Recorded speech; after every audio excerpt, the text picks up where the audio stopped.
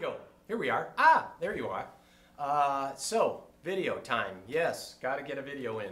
But seriously, lately, people always ask me what's selling. And for the past 2 years, the most requested guitar we get is a 335. And an ES335 is this. And all you guys know the ES335. If you're looking at their website, they have a center block running through here. It's half hollow, half solid. And the reason guys like them is because they have the same playability as any electric guitar, yet they don't feed back because of that center block. Now, you guys are also probably familiar with Collings. And Collings Guitars, their 335 is an inch shorter.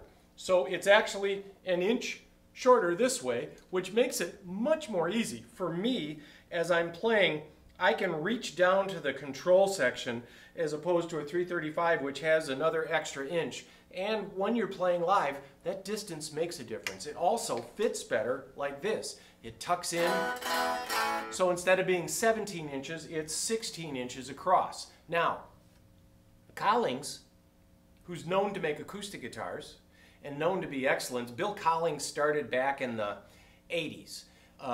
He was a custom maker in the mid-70s and started making guitars for George Gruen in the 80s, and soon became probably the premier guitar maker in America. And we're Americans. That's what we do. Guitars. That's really, you look us up on Wikipedia, America. It just says one word, guitars. That's it. And this represents a lot of what makes America great. These Collings, like this is, the first electric Collings came up with was the I-35. It's for the highway I-35 that runs near the factory, and it's also probably a small nod to Gibson's 335. You get the drift. But their 335 is an I-35 LC. LC stands for laminated construction. That means this wood, if you were to look at it on the edge, or if you could see it beyond the binding, is laminated, right? A 335 has always been laminated. Gibson's 175, laminated. The Gibson ES330, laminated. So these guitars are laminated construction. And this we just got in. It's kind of a nice cherry sunburst that's somewhat faded. It really is a gorgeous guitar. You can see things here like a Spanish heel. Gibson doesn't do that. They just put a heel on the guitar. This is all part of the neck. For these guys, they actually do an overlay on the heel. That is called a Spanish heel. And yes, it's an indicator of details that are involved in this type of guitar. Details, details.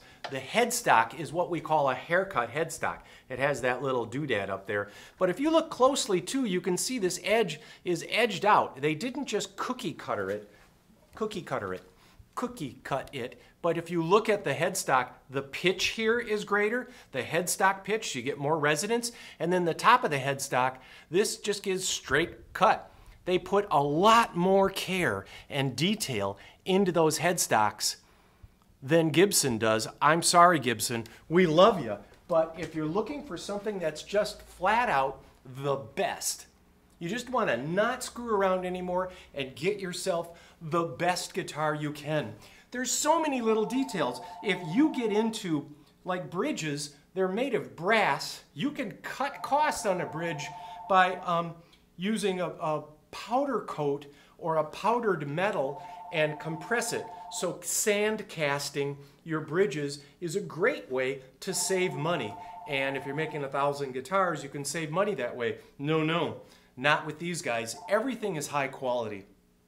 All the components, the pots, the switch, the pickups, the plastics. And for this one, we ordered it with binding on the neck. Now, the reason I like binding on the neck, because I can look down on it and you can see the dot inlays, and it's kind of easy to see from the side. Yet it has your nice, simple dot inlays. This is a medium big neck. And here, you're probably thinking, what does that guitar sound like? And I just happen to have an amp. Go figure. Playing through a Car Telstar, which is an amp that goes down to 1 watt or up to 16 watts.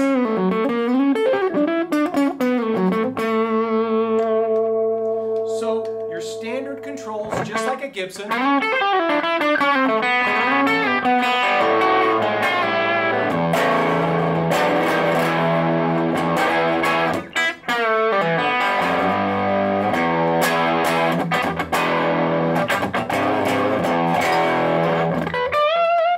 You can grab any Collings guitar anywhere in the neck.